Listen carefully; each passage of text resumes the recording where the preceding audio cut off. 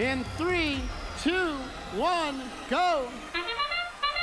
Qualification match 43 underway here on Galileo. Our Blue Alliance, an all-animal alliance. We have the Cyber Coyotes, the Tiger Bots, and Tiger Dynasty.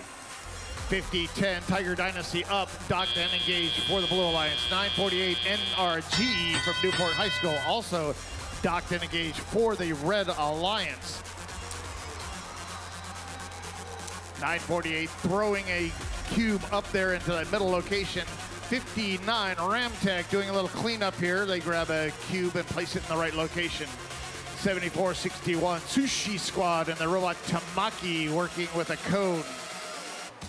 69-37 the Red Alliance has the lead. Cyber Coyotes from Reed City High School placing a cone there on the Blue Alliance grid. Their alliance partner 50-10 Tiger Dynasty from Fishers High School placing a cone up high.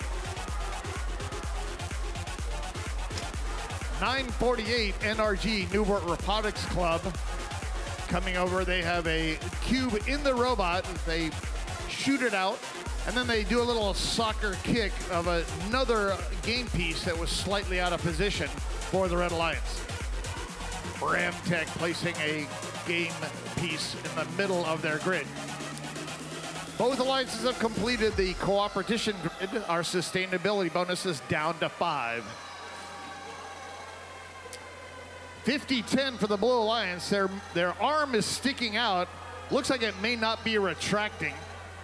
Tiger Dynasty from Fishers High School. Have to be careful. The referee stepping away from his scoring location, just in case they decide to do a left face and take him out. 59, they try to place a game piece in the middle of their grid.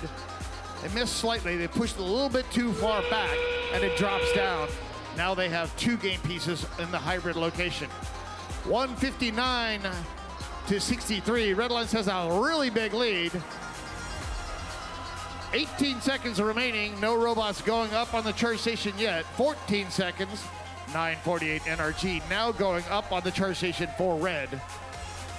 Tiger Bots from Hanover, Maryland. They're going up for the Blue Alliance, joined by 3603. 2, 1.